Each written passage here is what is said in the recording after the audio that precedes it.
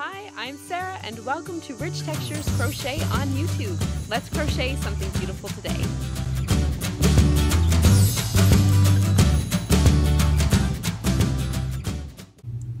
Hello everyone, I'm Sarah of Rich Textures Crochet and welcome. Today we are going to learn how to crochet the Riptides square, which is a square that I designed as part of the Patchwork Mystery Crochet Along.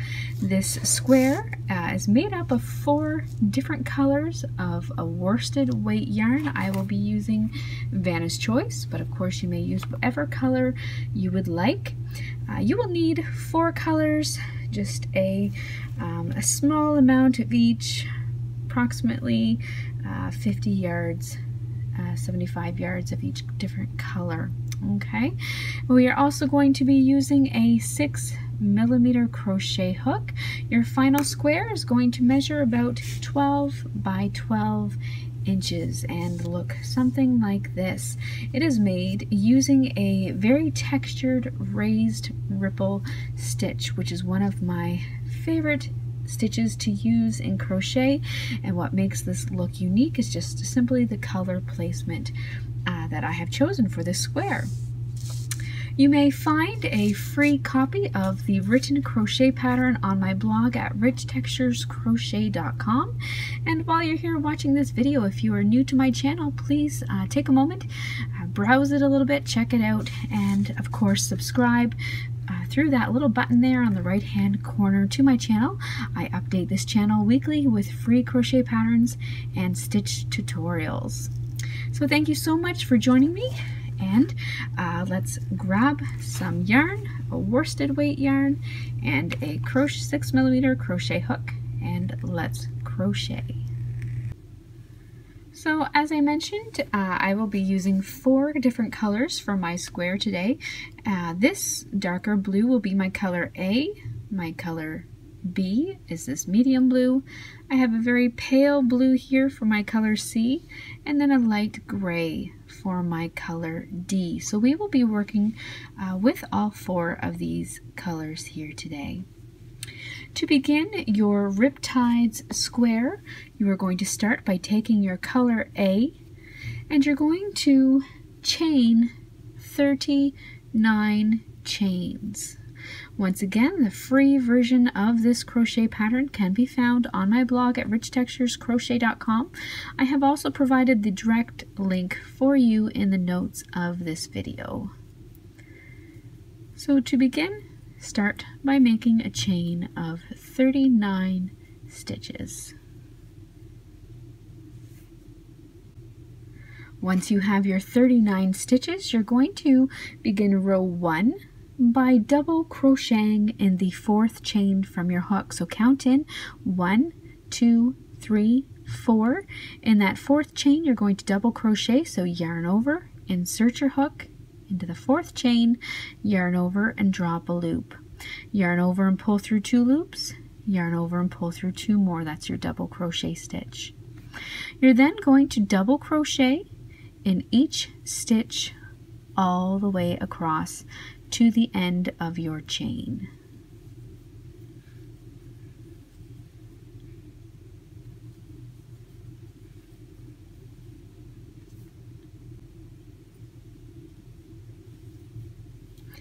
At the end of row 1, you are going to have a total of 37 stitches. In this pattern, your chain 3 at the beginning of your row always counts as a stitch, so you will always treat it as a stitch. So at the end of this row, you will have a total of 37 stitches. You are then going to chain 1 and turn your work. Row 2, you're simply going to single crochet in that first stitch, and then single crochet in each stitch all the way across. Once again, you will have a total of 37 stitches. Remember to single crochet your final stitch in the top of that chain 3.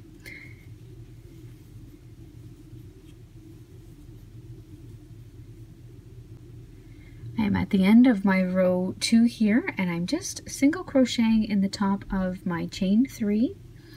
Now, if you take a look at your pattern at the end of row 2, it's going to ask you to change to your color B, which for me is this medium blue.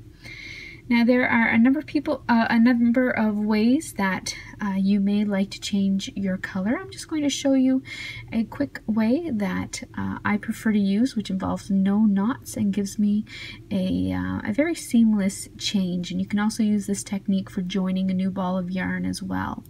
So what I'm going to do is I have my final stitch here in the top of my chain 3. It's a single crochet.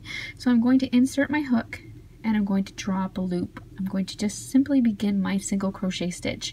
Now, because I want to switch to my color B for the next row, I'm going to drop my color A. I'm going to pick up my color B and place it on my hook. And then I'm simply going to draw that color B through those 2 loops to complete the stitch. You'll then want to pull your color A little bit tighter and your color B just to close up the stitch a little bit more. But then you will see that your color B is on your hook and ready to go. So then for row 3, using color B, we're going to chain 3. And remember that this counts as a double crochet stitch. We're going to turn our work. Now your color A, you may choose at this point to fasten off and to weave in your ends. Okay, so for row 3 with color B, I've chained 3. This counts as my first double crochet stitch. I'm now going to begin working some of that texture that you saw, the raised ripple stitch. To do that, I'm going to skip this first single crochet stitch up top, but working around the post of the double crochet down below it, I'm going to work 1 front post triple stitch. So this is the single crochet stitch up here, but I'm going to skip that. Instead, I'm going to work around the post of this double crochet stitch down there. I'm going to work a front post triple stitch. To work your front post triple stitch, you're going to yarn over twice. You're going to insert your hook around the post, so from right through, come back out the left side of your post. You're going to then yarn over and draw up a loop, bringing it around the post of that stitch. You'll have 4 loops on your hook. You're going to yarn over and draw through 2 loops, yarn over and draw through 2 more loops, and yarn over and draw through your last 2 loops. That is your front post triple crochet. It's a triple crochet worked around the post of the double crochet stitch 2 rows below. Next, I'm going to double crochet in the next single crochet. So I've skipped that one. Just in the next single crochet stitch, work 1 double crochet stitch. You're now going to repeat all the way across. So I have a front post triple followed by double crochet stitch, and now I want another front post triple stitch. So skip that next single crochet and working around the post of the double crochet 2 rows below, you're going to yarn over twice, insert your hook from right through to left around that post, yarn over and draw up a loop. You'll have 4 loops on your hook, yarn over and draw through 2 loops, yarn over, draw through 2 more, yarn over and draw through 2 more, your front post triple crochet. Double crochet in the next single crochet stitch. Skip the next single crochet and front post triple around the double crochet below it.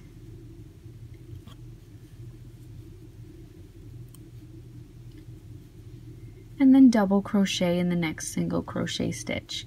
So I'll pull back here for a sec so you can see what is happening. If you look up at the top, out of my single crochet stitches, I have a double crochet, and then I skip 1, double crochet, skip 1 single crochet, double crochet. That's what it looks like from the top. From the bottom, from the front, you're going to see your triple, front post triple here. Then you're going to have a skipped double crochet stitch, followed by another front post triple stitch. So there'll always be 1 double crochet stitch in between your front post triples, and there will always be 1 skipped single crochet stitch in between your double crochet stitches up top. So you're going to continue that all the way across, front post triple followed by double crochet all the way to the end, your final stitch, where you will place 1 double crochet stitch.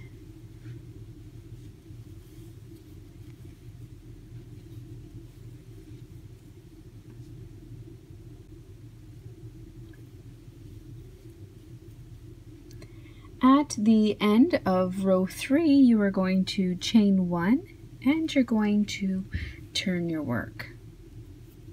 For row 4, you're going to simply single crochet in each stitch all the way across, and when you come to the end of your row 4, you are going to get ready and you're going to change to your color B.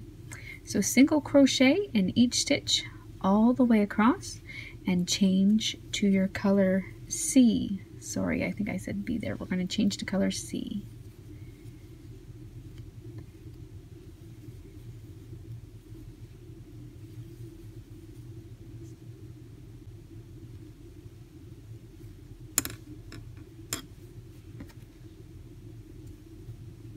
I am just switching over now to my color C, which is this lighter pale blue, and then I'm all set to go for row 5. For row 5, we're going to chain 3 with our new color C, and we're going to turn our work. We now want to continue on with some of that front post triple work, but we want to stagger these stitches so that they're going to show up in between. It's going to give us that ripple effect. So to begin row 5, after you've chained 3, you're going to skip that first single crochet that you've worked your chain 3 out of, because remember that chain 3 is a stitch, and you're going to double crochet in the next single crochet stitch. You're then going to skip the next single crochet and you're going to front post triple around the double crochet below, 2 rows below. So that front post triple stitch is going to land right in between the other 2 front post triples down below. Okay, so front post triple, double crochet in the next single crochet, and now you are all set to continue that repeat all the way across. So front post triple stitch, you're going to skip the next single crochet stitch, working in that double crochet 2 rows below, front post triple, and double crochet in the next single crochet stitch, front post triple,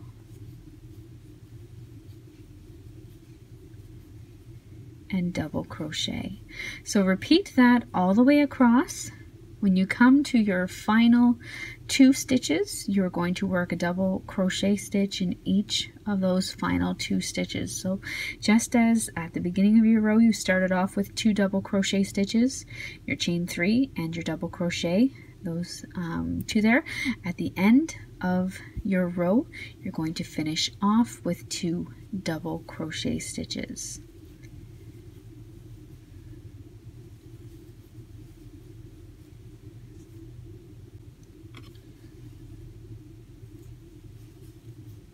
At the end of row 5, you can see my final 2 double crochet stitches there.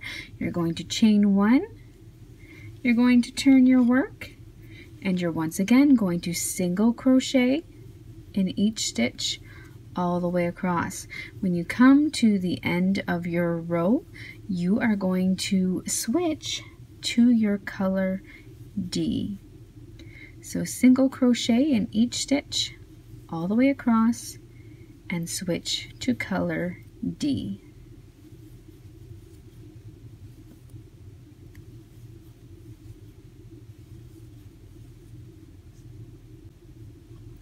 For row 7, using your color D, you're going to begin by chaining 3, which counts as your double crochet stitch.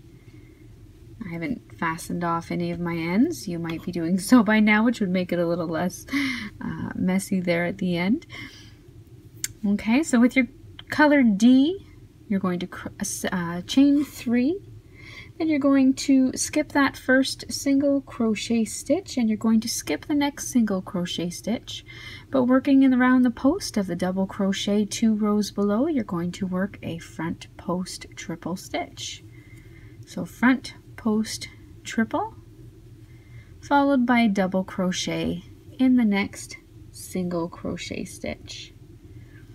Then you're going to repeat that all the way across, just as you did for that row there with your color B. So you're going to repeat front post triple, followed by a double crochet stitch. Repeat that all the way across, and you will finish off your row with a double crochet stitch in that final stitch.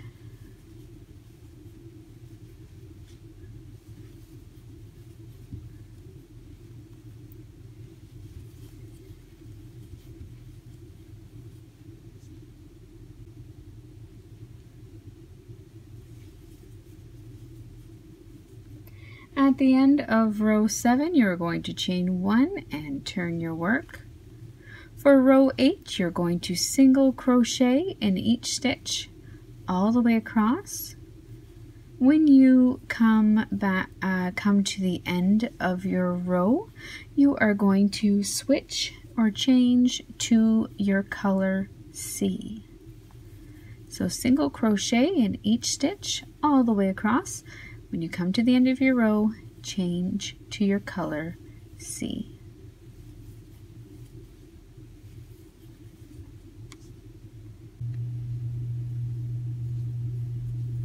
For row 9, using your color C, you're going to chain 3. You're going to skip that first single crochet stitch and double crochet in the next single crochet. Then next you're going to front post triple in the next double crochet 2 rows below, then double crochet in the next single crochet stitch. You'll know the pattern by now, so you're going to keep repeating that all the way across. When you come to the final 2 stitches, you will simply work a double crochet stitch in each of those final 2 stitches.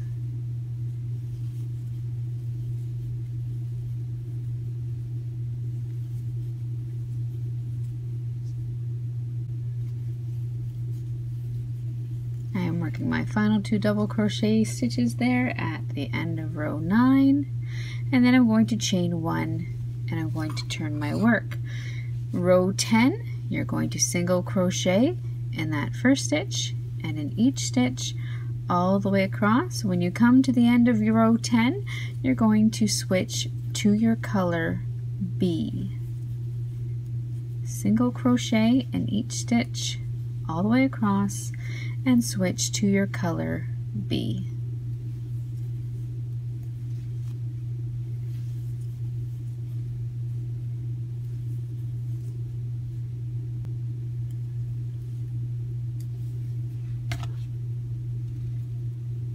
I'm switching back to my color B there at the end of row 10. Once you have your color B on your hook, you're going to chain 3 and turn your work. For row 11 with color B, you are going to skip that first single crochet, skip the next single crochet, and then front post triple around the double crochet 2 rows below. Double crochet in the next single crochet stitch, and front post triple around the next double crochet 2 rows below. Going to continue to repeat that all the way across. When you come to the end of your row, you're going to double crochet in that final stitch and turn your work.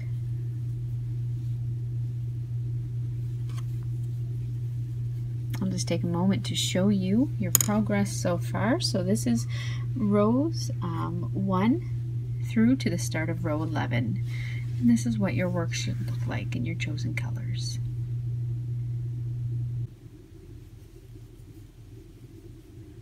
At at the end of row 11, you're going to chain 1 and turn your work. You're going to continue working in your color B, and you're going to single crochet in each stitch all the way across. When you come to the end of row 12, you are going to change over to your color A.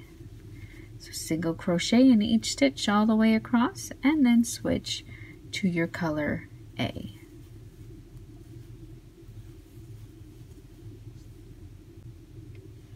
For row 13, you have switched to your color A. You're going to chain 3,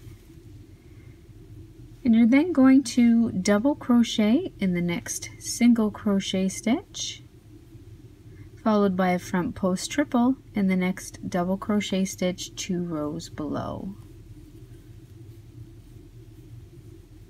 Double crochet in the next single crochet stitch, followed by a front post triple in the next double crochet 2 rows below. Continue that all the way across to the end of your row. You are going to end in the last 2 stitches with a double crochet stitch in each of those last 2 stitches.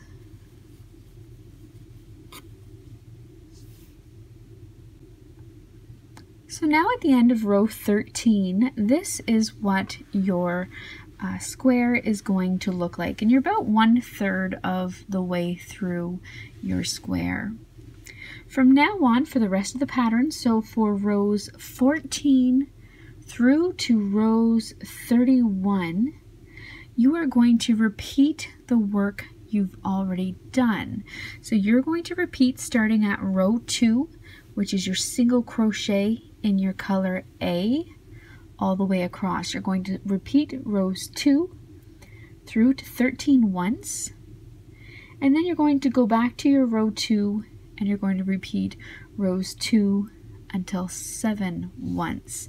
If that sounds confusing, head on over to my blog. Once again, the link is provided there in the notes for this video, and there you can see it written out, or simply rewind this video if you'd like. And you're going to repeat for rows 14 to 31, you're going to repeat rows 2 through to 13. So that's from that single crochet up to what we just worked. You're going to repeat that once, and then you're going to repeat rows 2 through to 7 once more. Once you have done that, come on back here and I will show you how to work the final edging on your riptide square. Okay, welcome back everyone. So by now you will hopefully have completed up to rows 31 of your square, and this is what it's going to look like. So you're going to end with your color D, which was my light gray. That was the final row that I did, and I started with my color A. If you're counting the stripes that you have worked into your square, you're going to have 3 rows of your color A in total. So there's 1 down the bottom, 2, and then 3. And that's how you'll know you're getting close to the end. You're going to finish off with your color D up there.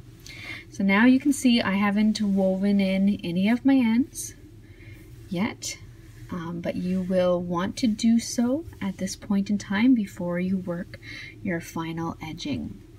The color of your edging is up to you. I decided to use my darker color there, which was my color A, my darker blue. That's what I'm going to show you how to work the edging with today. So to work your edging, what you're going to do is you're going to start with your square facing you with the right side up, and you're going to head up to that top right hand corner. In that corner stitch, you're going to insert your hook, and you're going to join your yarn with a slip stitch in that top corner. You're then going to work a simple single crochet edging all the way around. So you're going to start by working your first single crochet stitch in that corner stitch, and then you're going to single crochet in each of the next 35 stitches. So single crochet in each of the next 35 stitches.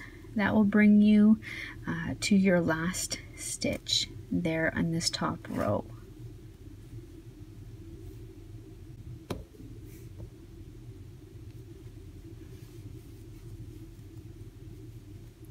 This is my 35th stitch. You'll have one stitch left over there, your corner stitch. When you come to that corner stitch, you're going to work 3 single crochet stitches in that corner stitch. So there's 1, all in the same stitch, 2, and 3. And what that's going to do is it's going to bring you around so that you're able to work around this rough or raw edge of your panel. We are now going to work another 35 single crochet stitches evenly along this rough edge. Now this is where it gets a little bit tricky.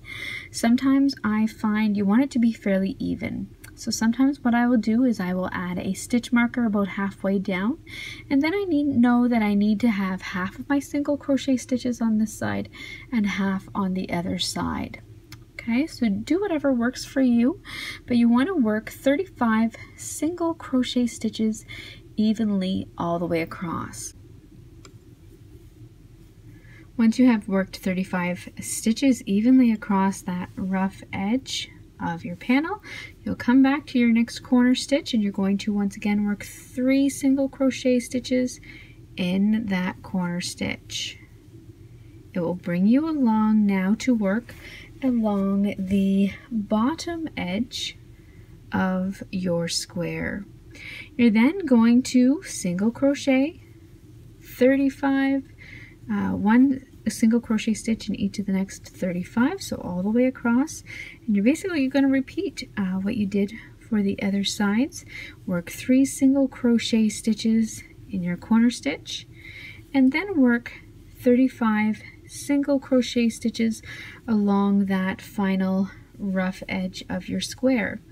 Now when you come back to your first corner, you are only going to work 2 single crochet stitches in that final corner before you join with a slip stitch in your first stitch. So for each side you'll have a total of 3 single crochet stitches in each corner and 35 single crochet stitches worked along each edge.